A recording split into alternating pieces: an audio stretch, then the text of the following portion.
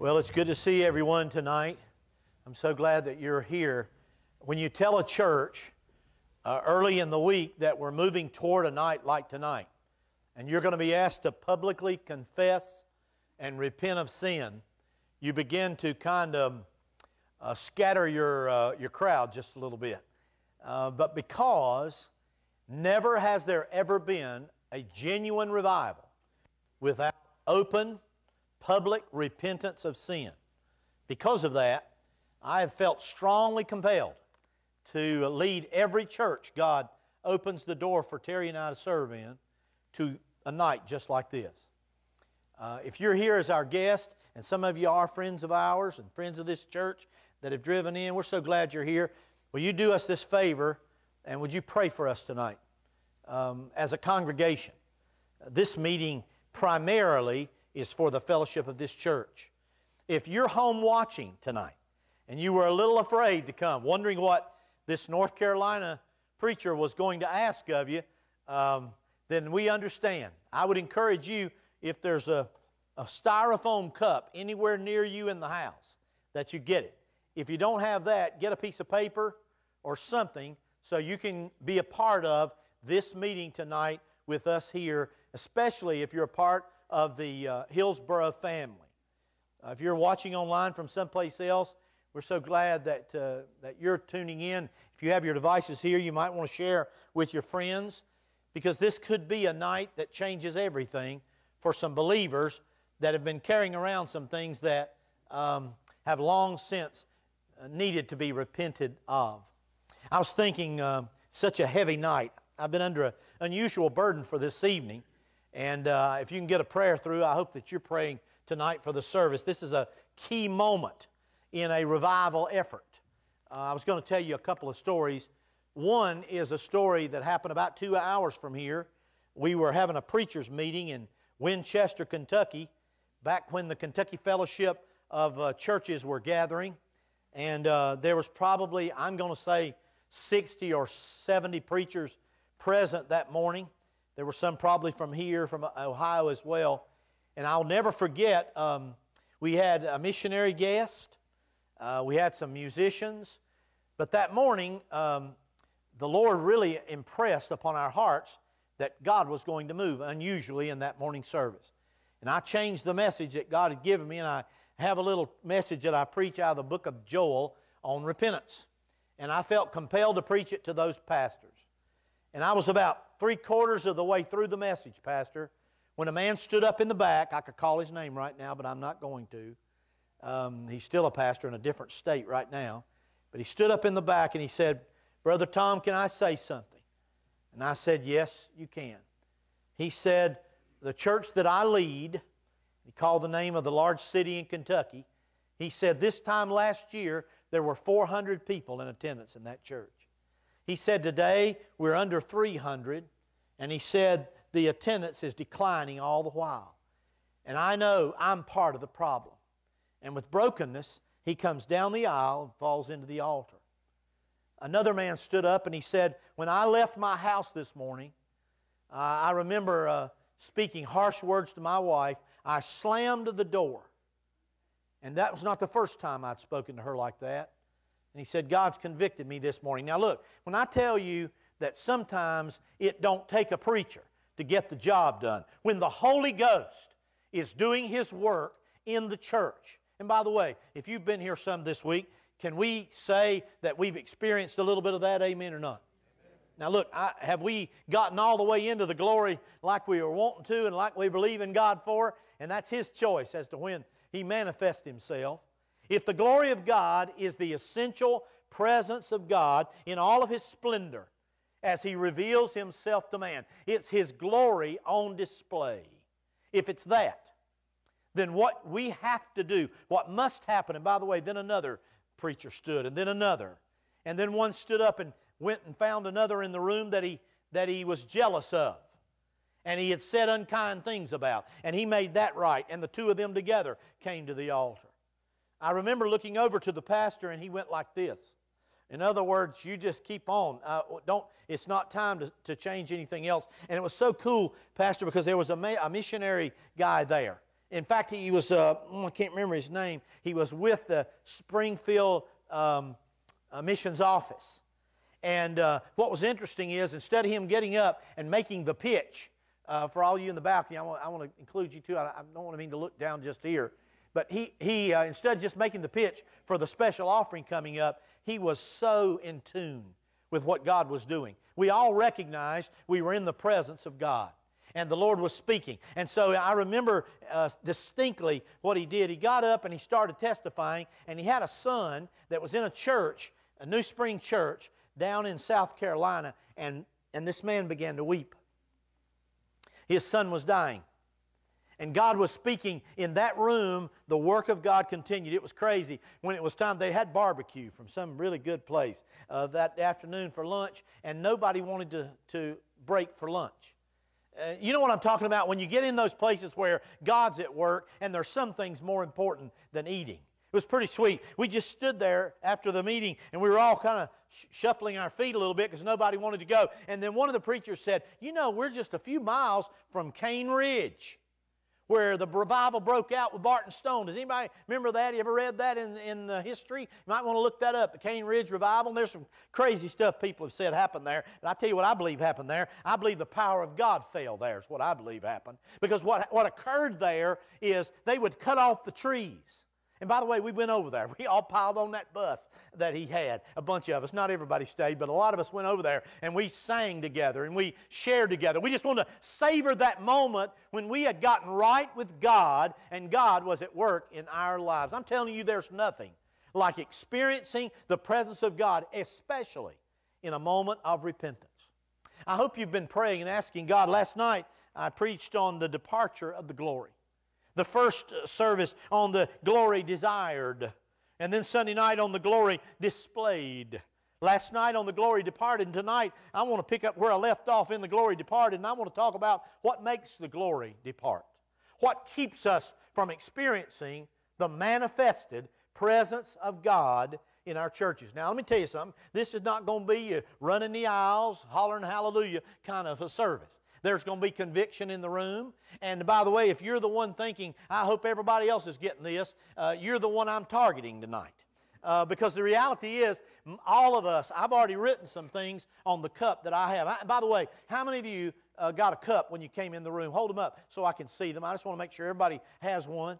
All right, good. In the balcony as well. How about you guys at the soundboard? You all have yours? Get 2 of them for old Tyler up there. He needs 2 if he can. One man asked me last night, said his wife leaned over to him. I'm not going to point him out, but he said, my wife leaned over to me and she said, I'll have to sin tomorrow to have something to put on my cup, she said. Good heavens, I hope all of you aren't like that here in Hillsboro, Ohio.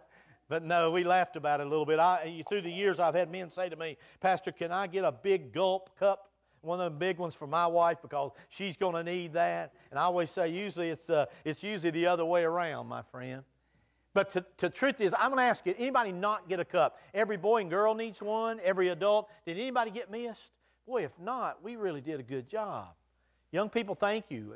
And pastors, thank you. If anybody did not get one, please make sure you get a cup. And while I'm preaching tonight, here's the goal. Tonight, as I share some things with you that I see as sins in the church, would you be honest, even if you're a guest tonight? I love every one of you. But I want to tell you, you're a mess, just for the record, just so you know it. You don't have it all together, and I don't have it all together. I have to deal with my sin on a regular basis. I'm asking you to do the same thing. You might have noticed your pastors and others in these altars every night. And I want to challenge you to follow suit. Look here, if you got to make a choice on what you're going to do with your sin tonight. You're either going to continue in it and harbor it and allow it to be a hindrance in your life, or you're going to confess it and forsake it. Now, some of you are worried to death what I'm going to ask you to do, so I'm going to go ahead and tell you that at the close of this invitation, I'm going to ask you to come. We're going to bring section by section, and folks out of the balcony. I'm going to ask you, and it'll be a public thing. I'm not going to ask you to read it publicly in front of everybody.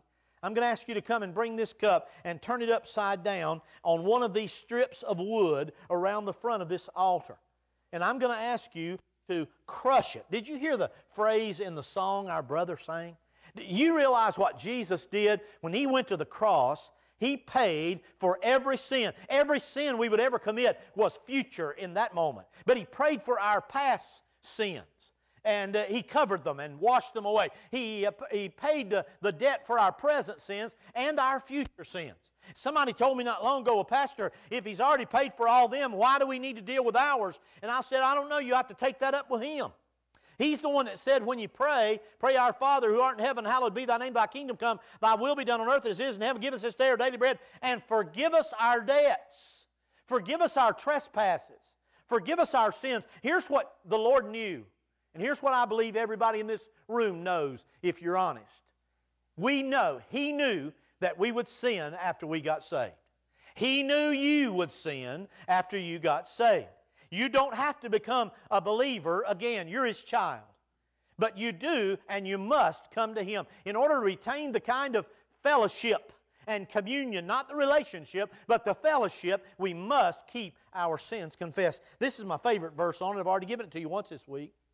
1 John 1:9, if we confess our sins, He is faithful and just to forgive us our sins. That's when you got saved. How many in this room could say, Pastor, I remember when He forgave me my sins, when He saved me? Will you say amen right there? Amen. I know I'm saved. He forgave my sins.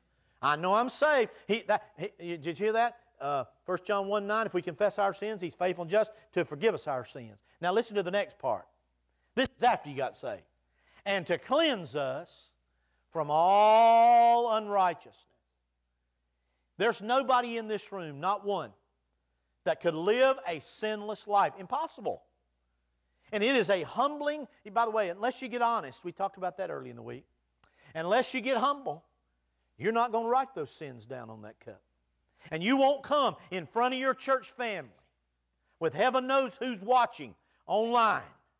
And you won't come to bring those to the altar to say, God, I'm sick of my sin. I agree with you that it grieves you, and you love me so much, and I love you so much. I love you more than this sin, and I'm asking you to crush it on one. Don't do it on the carpet. It won't mean the same thing. He won't even forgive you if you do it on the carpet. No, that's not true. But it'll make, you'll understand what I'm talking about when we come. And it's important. Because, listen, I hear this all the time. I get these emails all the time after the revival. Pastor, I can't tell you how freeing it was to not just say to God, how many times have we ever been in this cycle? We get convicted. The pastor preaches. We get convicted about a sin. We come down the aisle. We cry. We turn around and we go right back. We get in a cycle. And for a few days, we don't find ourselves in that sin. But then, before you know it, we find ourselves in that same cycle. We're saying the same things to our children or our spouse. We're neglecting time with God. And so something is wrong. What will change it? I'm telling you, on the authority of God's Word, He has the power to change your life as it relates to ongoing sin in a believer's life. For some reason, God uses something simple like this. I want you to notice something with me in Matthew. Are you in Matthew chapter 3? I'm not really going to preach tonight. I'm going to give you a little bit of truth, but tonight's a night to repent. We've been building toward this. I think you're ready. I think some of you have already come, guns loaded. You're ready to repent. God's been speaking to you, and that glory is appealing to you. You're thinking to yourself, hey, I'd like to have a little of that glory in my marriage. I'd like to experience a little glory in my Sunday school class. We haven't really experienced God like we could. I think I'd like to experience a little glory in my family, and not to say the church. Now, I haven't painted many pictures, but I want you to imagine with me, Pastor, a whole different atmosphere. And people flooding through the doors, drawn by the Spirit of God, because the glory of God is residing here. You know what the Lord said? When I'm lifted up, I'll draw men to me. Now, I hear these kind of things all the time. And so what we're talking about is the importance of repentance. Can I tell you the first message that John the Baptist ever preached was repentance? Look at Matthew chapter 3 and verse 1 and 2. In those days came John the Baptist, preaching in the wilderness of Judea, and saying, Repent ye, for the kingdom of heaven is at hand. Look at verse 8 now, please. And the Bible says, Bring forth therefore fruits, meet for what? Repentance. Look down to verse 11. I indeed baptize you with water unto repentance. But he that cometh after me is mightier than I, whose shoes I am not worthy to bear. He shall baptize you with the Holy Ghost and fire. But did you notice that repentance precedes the baptism of the fire of God in the life of a believer? But not only was this the first message John ever preached, John the Baptist, but would you look over to chapter 4 and verse 7, and I believe I can make a good case for repentance being the first message that Jesus ever preached. Look at Matthew chapter 4 and notice with me in verse, let's look at verse 7. Jesus, verse 17. From that time Jesus began to preach and to say, repent, for the kingdom of heaven is at hand. Someone has said that the American church doesn't really need God because they have people and they have money. And that really makes it look like there's a church present. Can I tell you, every gathering of people is not a church by New Testament standards. In reality, it might look like a church, but it not be a church. Before I preach to believers tonight on the matter of sin and just share some things that I see in churches across our land. And I'm talking, by the way, wherever we go, week after week, for the last 6 weeks, we've been in 5 churches in 6 weeks. That's very unusual. We don't go quite that much, but God has made it very clear that was something we were supposed to do for the last few weeks. But what I notice is the same people are in every church. They just got different names and different faces. We all struggle with our sin. We're all human. We're all tempted by the same devil. And therefore, there are struggles at every place. But before I get into the believers, I have a major concern, a great concern, that many of the people, Pastor, who attend our churches, and some whose names are on the church roll, have never truly been born again. I'm talking about changed. If we wonder why some of our young people have no desire for the things of God, for the Word of God, they're not drawn by the Spirit of God, they can continue in their sin and not feel conviction. I don't think the problem is they need revival. Now, I'm thinking of that woman that told me not long ago in a meeting of her son and the wicked life that he's leading without any chastisement at all. He's in prison. I believe it was for child molestation, but preacher, don't worry, he's saved. He got saved when he was a little boy. And I want to say, I don't want to disillusion you. But if you never saw fruit in his life in the first place, there's a very good chance he never got in the first place. But I'll read you this quote.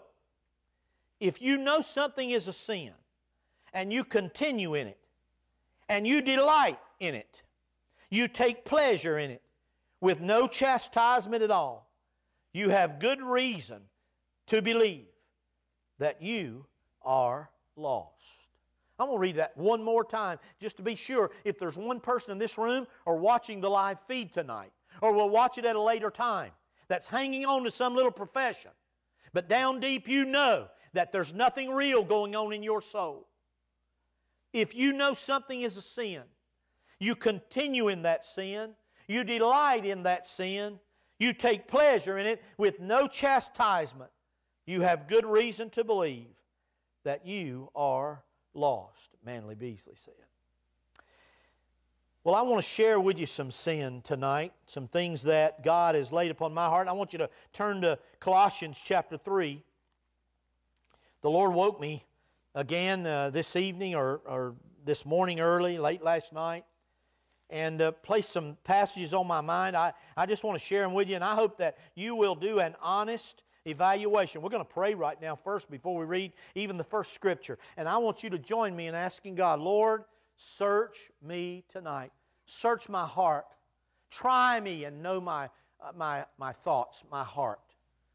Lord, in the name of Jesus, I already feel opposition, Lord. I know the devil hates it. When we come to you with our sin, when we get honest, And we open up our hearts. Lord, thank you for showing me mine some today. And Lord, if you reveal more tonight, I'll stop what I'm doing and get that pen and I'll write it, because I'm tonight going to come and bring some things before you. And Lord, I pray for every young person in this room, and for those adults and grandmothers and granddads that struggle, Lord, that think they've got somebody fooled. Lord, thank you that we don't have you fooled. And I ask you in the strong name of your Son Jesus that you'll send the Holy Ghost in power in the lives of everybody in this room. And I pray we'd be so honest with you, Lord, that we would write down those things, humble ourselves, and then come and bring them to you in this altar for removal of our sin tonight. We ask that and we believe it in Jesus' name. Amen and amen. Colossians chapter 3, beginning in let's start in verse 8. The Bible says, "But now you also put off these anger, wrath, malice, blasphemy, filthy communication out of your mouth." These are some things that need to be on some cups. "Lie not one to another, seeing that you have put off the old man with his deeds." Would you turn back to Isaiah and keep your finger in Isaiah chapter 5? Isaiah chapter 5, and before we get to Isaiah chapter 5, can I mention a few others in addition to the anger and the wrath and the malice and the envy and the unforgiveness? I was thinking about something today. I was gone, Pastor, in a meeting a few weeks ago, and there was a situation that happened in the life of some people that I love.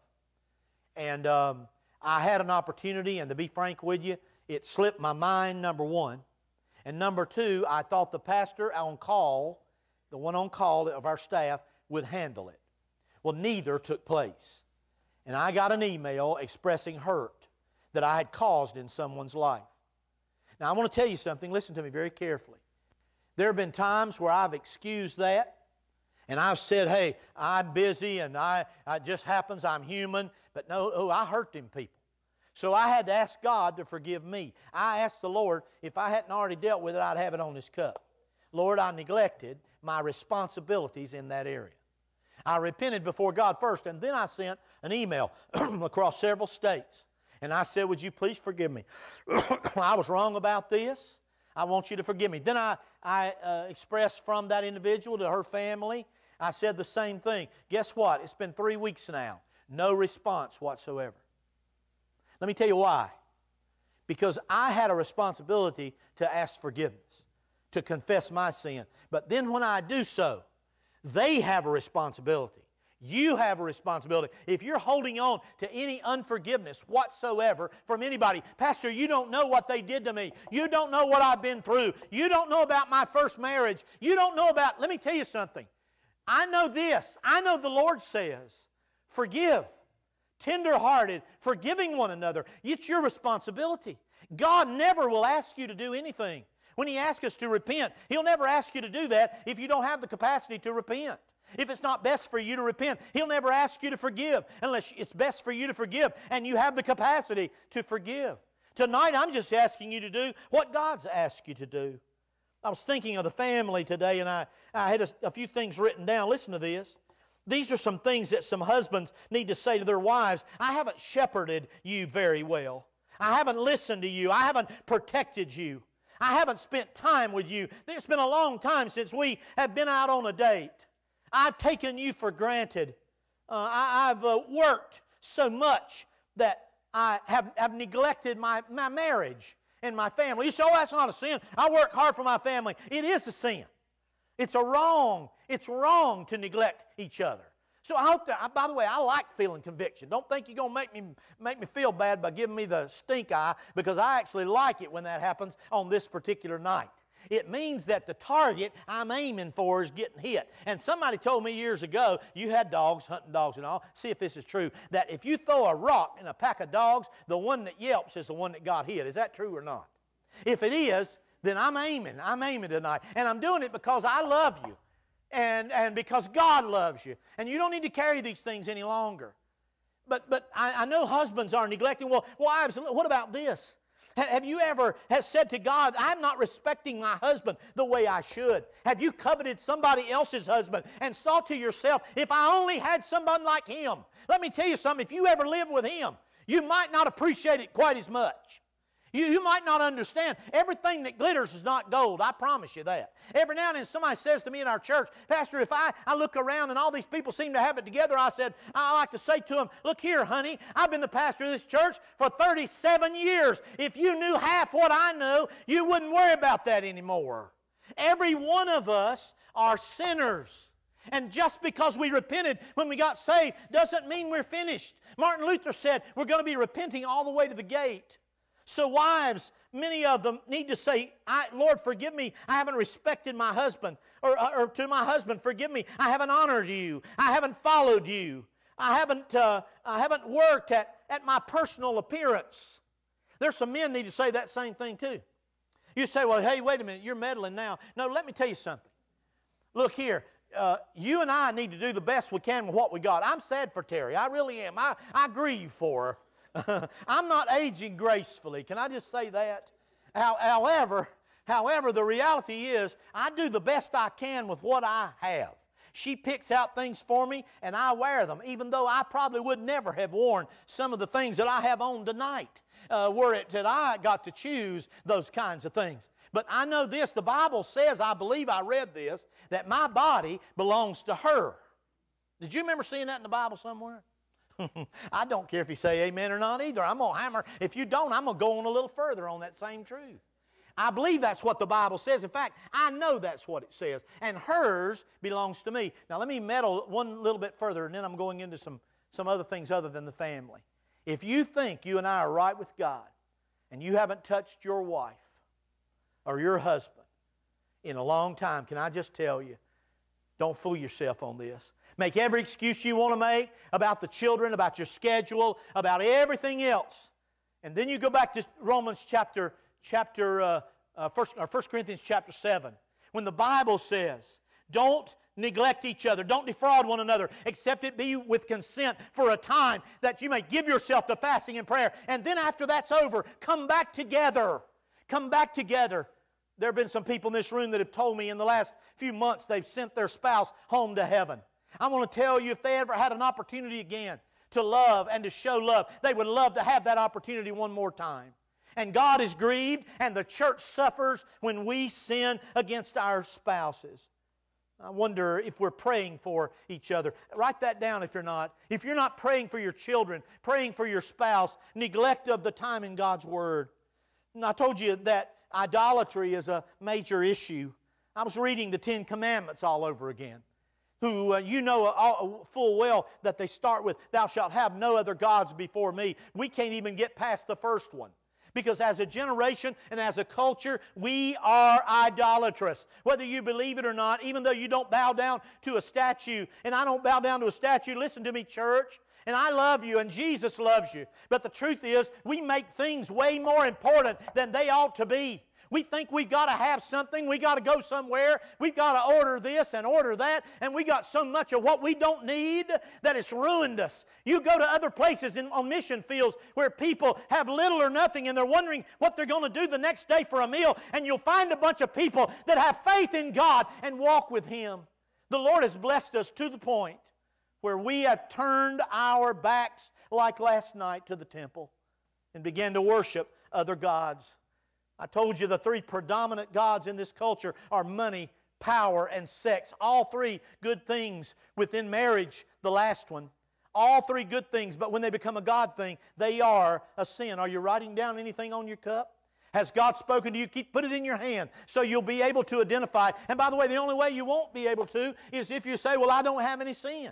Maybe the Spirit of God's speaking to you on something different than what I'm talking about, but I'm going to tell you, dealing with sin is a biblical matter. I was thinking about just money, for instance. Here's some sins related to money. If you got some of it, and you don't ever give it to somebody that's poor, and you don't ever help somebody that's struggling, you got an issue, and you need to repent of that. If you don't have it, and you're a little bitter because God hadn't given you what you think you ought to have, you got a little problem with it, and you need to deal with your sin. If all you are consumed with is getting all you can and canning all you get and sitting on you can, I'm telling you, you have a problem with money. And money's a good thing, nothing wrong with money, as long as it's, in fact, look at Isaiah chapter 5 where we are. There's a statement about this here in the 5th chapter. And I've got to hurry, but I want you to notice several times that the phrase, woe is me, occurs. Verse 8, Isaiah 5 verse 8, woe unto them that join house to house, that lay field to field till there be no place, that they may be placed alone in the midst of the earth. Did you see the sin? Here's the sin in that day, and it's the same sin today. It's the sin, listen to this, of materialism. We don't just want one place. We want one, and then we want another, and then we want another, and then we want another. Pastor, is it a sin to own many lots? Is it a sin to own more than one property? Nope. But look at the last part of that verse, that they may be placed alone in the midst of the earth. These are people that are consumed with what they have. Let me tell you how you know it. When the stock market crashes, or we have a major issue and they lose a lot of money in one day, they just about lose their mind because their faith is in their money and the New York Stock Exchange. Where I tell you, some of the happiest people I've ever seen are those ones that don't have two nickels to rub together. It don't matter what happens on Wall Street. All they're concerned about is what's on Broad Street or wherever they live. They're not consumed with it. And here's the issue. If God's blessed you with money, listen to me. Look for opportunities to invest that in the gospel work in this church. You know, listen, look for opportunity to invest it in God's people. Look for opportunities to invest it in ministries where the gospel of Jesus Christ will go forward. But if you're not doing that, that can become an issue. Money and control and sex. Listen to this one. Coldness and dryness and debt. You know why people can't give, Pastor? A few years ago we did that financial peace class, Dave Ramsey. And I forget how much. I think it was something like $300,000 of debt was removed during that 13-week class in our church. And guess what happened? Not only were they paying off all that money, but weeks after that, we started charting the giving. Anybody want to have an idea on what happened in the giving? It started going up. You know why? And by the way, I ain't consumed with money. This preacher's not consumed with money. We've not talked anything about what we get. If I get more than $5, I get more than I'm worth at any meeting I go to. So I never study it. However, I will tell you this right now. We get accused of it all the time. But I'm not consumed with it. But in my heart, what I see is people don't give because they felt like they had to have that new car with an extra tail light on it more than the neighbor had. Or they needed that new camper or that new boat and they couldn't pay for it, so they got that card out and they went zing like that right there. And because they zinged it, they got themselves in debt. Now look, I ain't mad at you if you're in debt. But I want to tell you, God can help you get out of debt. And then when you get out of debt, don't make no more zings until you can pay for what it is you're trying to get. Debt can become a sin. And for many, it is definitely a sin. Look back chapter 5 real quick. Lord, help me get through this now. Look at verse 11. Woe unto them that rise up early in the morning, that they may follow strong drink, that continue until night, till wine inflame them. And the harp, and the viol, and the tabret, and the pipe, and the wine are in their feasts. But they regard not the work of the Lord. Did you see the second one? This is pleasure seeking. These are Christians. Listen, these are God's people that just have to go somewhere every weekend. They have to go something bigger and something newer and eat at a nicer restaurant and more and more and more. Are you looking at your cup? I'm talking about looking for heaven. I told my wife, I said, honey, I don't want us to spend our life trying to go somewhere to meet a need of something we're going to have when we get to heaven. You're never going to find heaven down here. You're not going to find it at the beach or the mountains. You're not going to find it in any other city or any resort. You're not going to find it. It's never going to come for the saint until we get home to heaven. Amen. And I want to tell you something. Listen to me. If we're not careful, we'll buy into everything the world's doing. We think because they're saying it and they're going there, we need to say it and we need to go there. Now look here, I'm not talking about not enjoying some of the blessings God gives us. I'm simply saying following it and being consumed by it can be a terrible sin of the church, and it's robbing us. Look down a little further. There's a major one coming up at verse 18. Woe unto them that draw iniquity with cords of vanity, and sin, as it were, with a cart rope. I want you to imagine with me the sin. By the way, my sin's private between me and God. I'm not going to tell you what I wrote on my cup. If I see anybody sneaking up here around my cup and trying to read what's on there, I'm going to shoo you away from my cup. Nobody's going to come up here and read all these tonight. In fact, when they're done, I want you to leave them there. But then we're going to come through with a bag, and they're going to clean up every bit of them and take them and put them in the trash. But I'm going to tell you something. Listen to me. I want you to imagine my sin. If I took the worst sin that the devil fights me with and that sometimes I fail in, and I put it on a cart and tied a rope to it and put a neon sign brightly, and I tried to pull it across this platform, but I didn't stop pulling it across the platform for all of you to see. I took it downtown Hillsboro, and all 14 people that are down there right now, I show it to every one of them. Are you listening to me? Because I wasn't ashamed. I don't care what you say. I don't care what God says. This is something that's mine, and I'm going to do it, and I'm not ashamed of it. That's what he's talking about here. It's the sin of rebellion. Have you seen it? We saw the sin of materialism, the sin of pleasure-seeking, and now we see the sin of rebellion. But look at verse 20. Woe unto them that call evil good and good evil. Put darkness for light and light for darkness. Put bitter for sweet and sweet for bitter. But what sin is that, Pastor? Well, that's the sin of relativism. You ready for this one? Hey, look, Brother Tom. Now, you're older, and you young people might think this way. It might be a sin for you. You're a preacher, but it's not a sin for me. I can get by with it.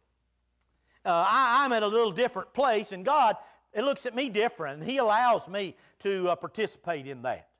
I remember a man, a very famous man, who was on a nationally televised church program years ago that most everybody in this room would know the man's name and the TV program, if I mention it, one of the early ones. This man was a musician. He had 7 children. One of those children were special needs.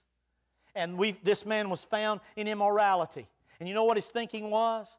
I'm close to God. He allows me to do this. It's the sin of relativism. It's the same sin of the famous Christian apologist that within the last few weeks has been identified as a sinner over the years. You say, what's different about him than me? Not one thing. The difference is you and I all still have a sin nature, and it's a matter of whether we are willing to bring our sin to God and say, Lord, I'm sick of it, and I'm turning from it, and I'm asking you to take your power and remove it from my life and our home.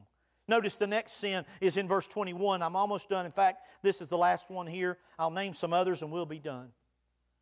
Woe unto them that are wise in their own eyes, prudent in their own sight. Woe unto them that are mighty to drink wine, and men of strength to mingle strong drink, which justify the wicked for reward, and take away the righteousness of the righteous from them. Now, wise in their own eyes.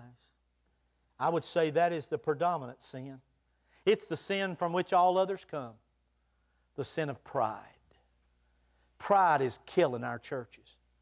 Pride will be what keeps you from repenting of your sin tonight.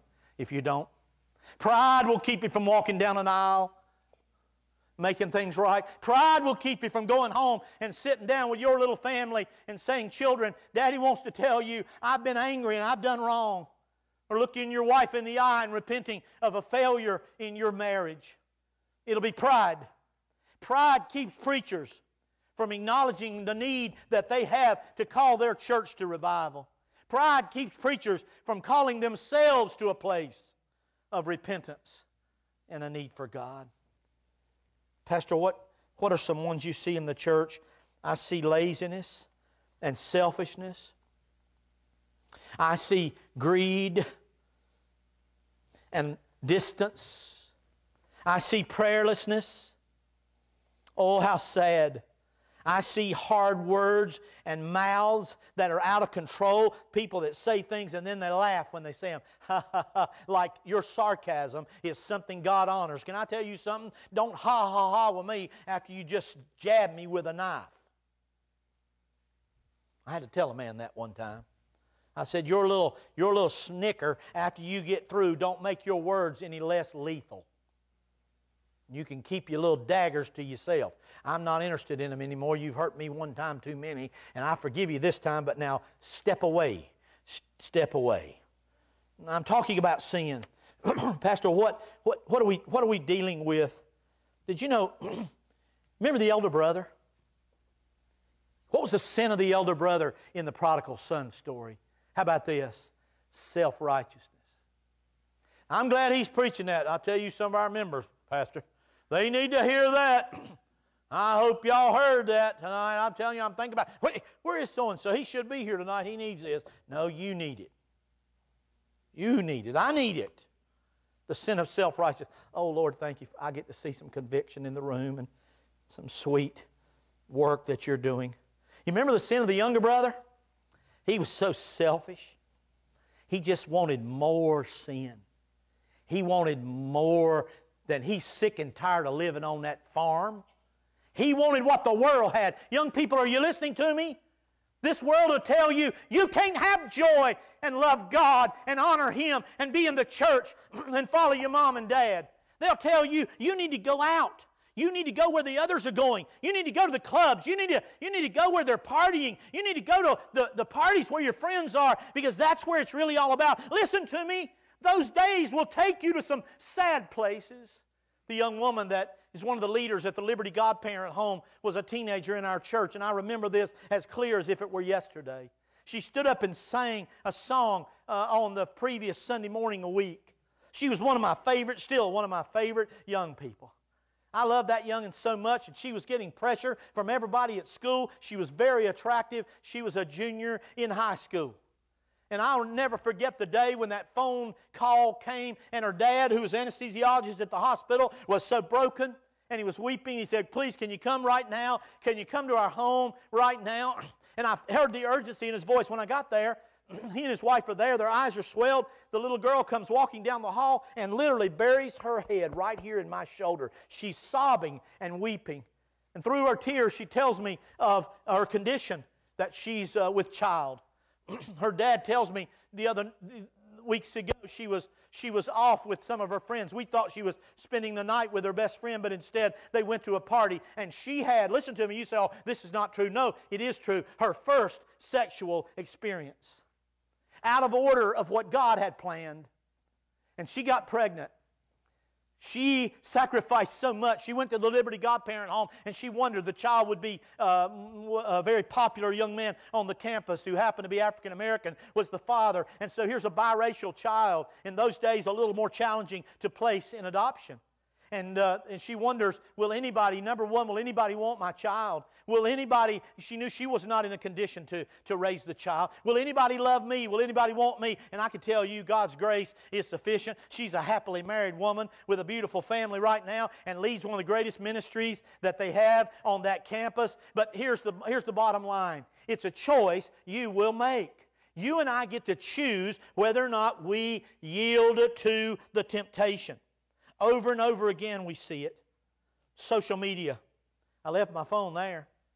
Can I tell you, we are consumed with it. We're spending too much time on those devices. We're looking and thinking of things we should never be looking at. And I'm not just talking about pornography. I'm talking, by the way, that's an issue in the church, Pastor. That's an issue in the church. I want to believe nobody in this church and nobody at Central, but I know that I've counseled with them in the congregation and the fellowship that I minister in. But it's not just those kind of adverse, dark things. I'm talking about just being consumed, looking at that live feed, at how everybody else is living and where they're going, and the lust and the covetousness and all that comes from that. I want to challenge you. Listen to me. If that thing is an issue with you, as it has been with me, just put it down. Turn it off. And make your mind up that you're going to spend time with God and not allowing the world to do your thinking for you. Is God speaking? Are you writing? We're almost finished. You know what? I love this verse. By the way, I wonder if there are any parents need to say, and then I'm going to give you my closing verse. To your young people tonight, you know I haven't protected you as I should. I've given you freedoms. I've never checked your device. I have I've allowed you to go places really basically because I thought I could trust you. You know something my kids always said to me, Daddy, you don't trust me. And I would say, you're 100% right. We don't. No, I don't. I don't trust your flesh. I hate the devil. Don't y'all hate the devil? I hate him. I hate what he tries to do. I hate what he's doing in my family right now in some people's lives. I hate the devil. But no, I don't trust their flesh. I still don't trust their flesh. I don't trust my flesh. That's why I've built in safeguards to avoid these kinds. I haven't protected you to your children as I should. I haven't prevented you from being in some situations. Please forgive me. I've not listened to you. We've not had conversations. I've let you come in and zone out and act like you could care less. And I've been intimidated with you. Hey, so many times young people run these families. Hey, you're a teenager, and I love you, young people. It's not your, you know that from the camps. It's not their job to lead your home.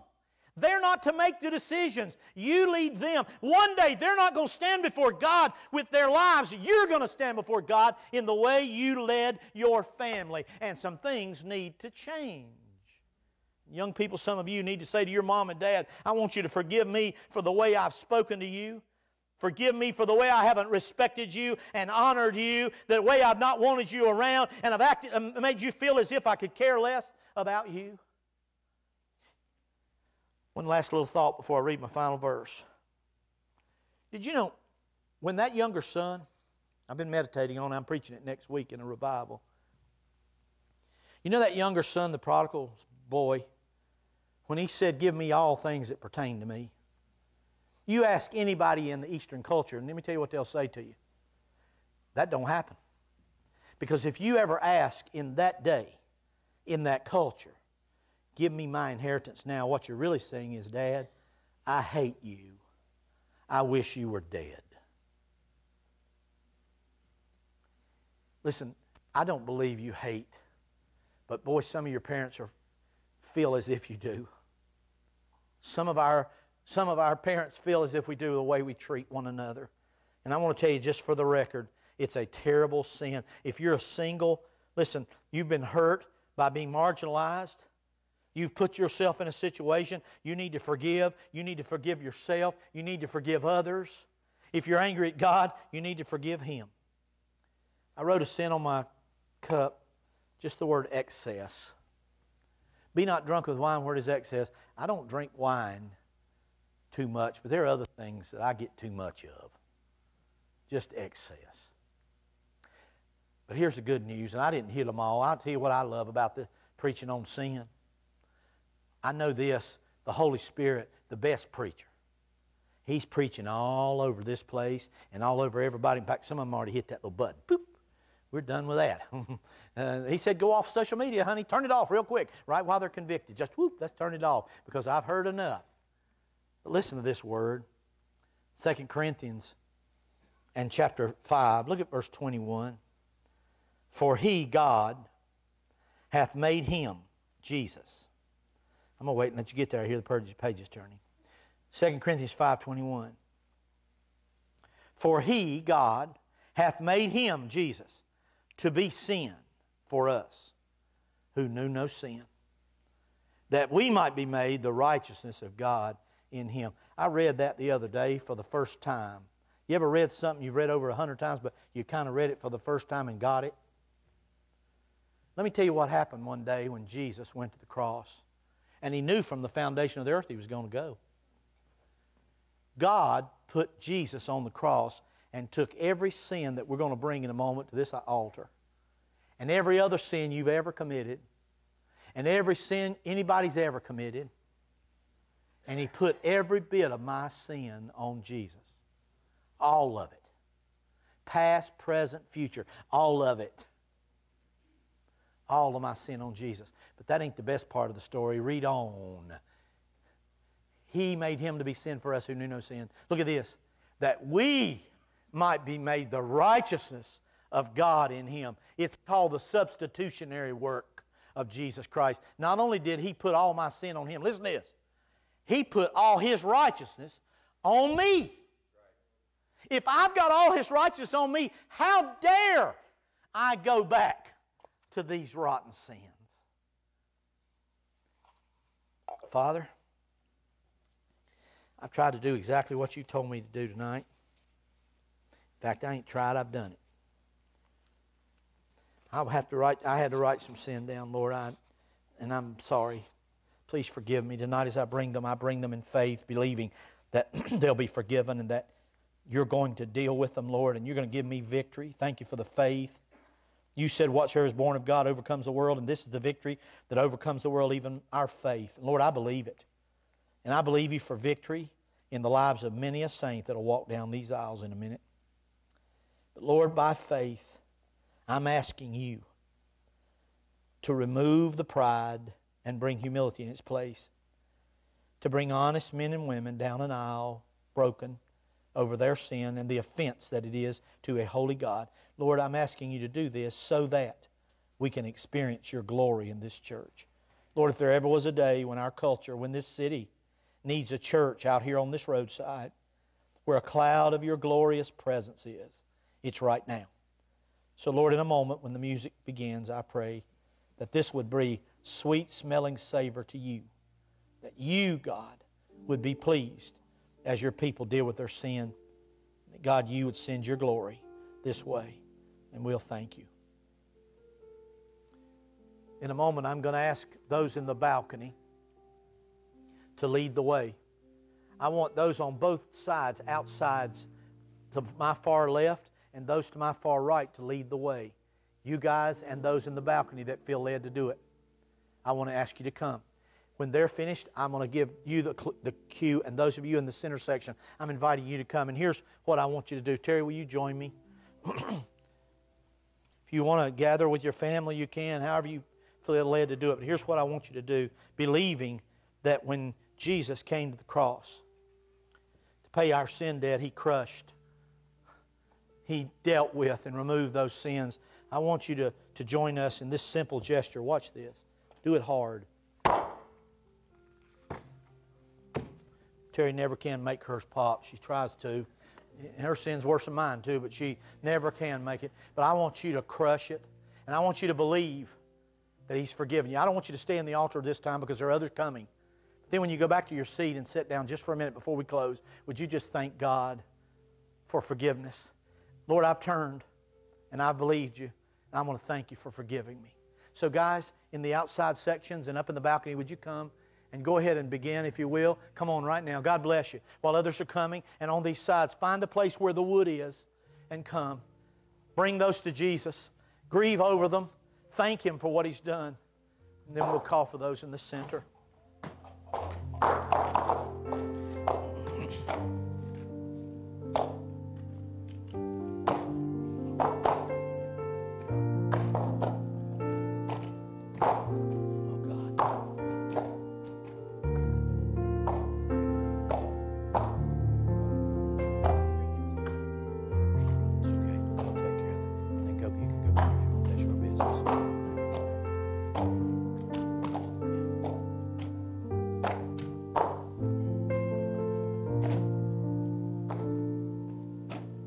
Just push the cups out of your way, the ones that have already been crushed if you need space. And there's room over here. God bless you. Lord, thank You. Oh, thank You,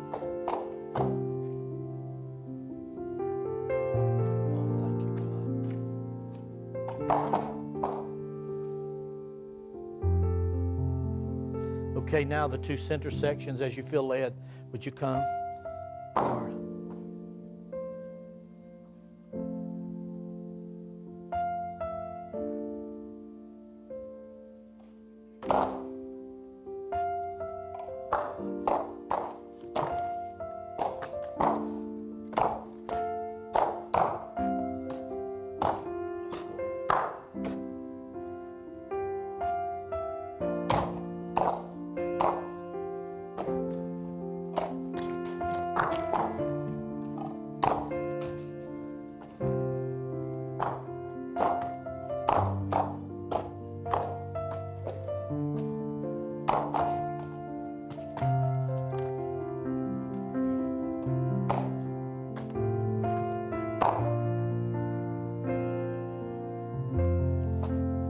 When you're tempted, the enemy brings these things back.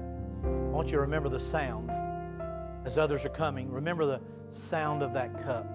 Remember the night when you came and brought to God those things and believed Him to forgive you and heal you and remove those from your life. Pastor, you come and close the service as you feel led.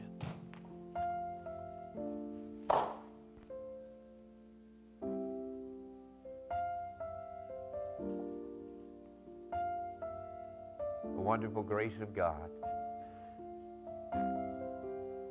that saves us from our sin. Amen. The wonderful grace of God. Not only forgives us of our sin, but in fact knows that we'll still sin against Him. And He still loves us. Wonderful God. What a wonderful journey, huh? I was 17. Siggy's in the service. I didn't know that she'd be my wife. I didn't know that she and I would make up a family and God would touch us. All because of His grace, the wonderful grace of God. Thank Him for it. Amen. Might God empower you with great victory over those challenges that you have. This morning in staff, we were talking about the service tonight, and I told the men, I said, you know, I'm in a battle every day to be clean and holy before God. Every day. Every day. I battle to stay holy before the Lord. Always a battle. Always want to be that way. Stay in close, holy presence of Him. I'm glad you shared the night with us. Most unusual revival we've ever had. It's just sweet. We thank the Lord for the presence of the Lord upon our guest speaker and his wife, Terry. Siggy said Terry's preaching was good as his today through the ladies' time. If He's touched your heart, you know, by the Spirit of God, you be sure to find Him tonight. Find Terry, let her know that. If you got things that need to be undone that the Holy Spirit spoke to you about, then do that. If there's somebody that you need to call, somebody you need to talk to, you know, I keep short accounts. I just keep things as short as I can. And I want to keep it that. I want to keep short accounts. So God no doubt has put things about people's hearts that they need to make right and do right, you know. Maybe there's things that don't belong to you that you need to make right. Maybe you got bitterness. Maybe you got a pattern, a practice. Maybe there's somebody. Maybe it's the closest person to you. I don't know who that is. The Holy Spirit does. And the work of God is real. So we're seeing God move about our hearts and our lives in a unique way. And we just need to pray that God will continually work with us. Amen. Is there anybody that has a word tonight that maybe we ought to just share with one another before I close in prayer? Is anybody that has something the Lord's put in your heart or on your heart that you want to share? If it's not real, we don't need to hear it or want to hear it. But if it's real, then we need to hear it. We need to have it. It's for our strength. Reba? I'd just like to say, I was supposed to have surgery Monday on my back. And God saw fit that I would not have that surgery this time. And his reason, I couldn't see it at first. I just cried and cried because I wanted the pain to go away. But when it really sunk in, I said, God, whatever you want. And I found out that I could come to the revival all week. And also my husband burned his leg real bad, and I can be home to take care of him. So I'm just so thankful that God does things in His way, not ours. Man. Anybody else would have a word?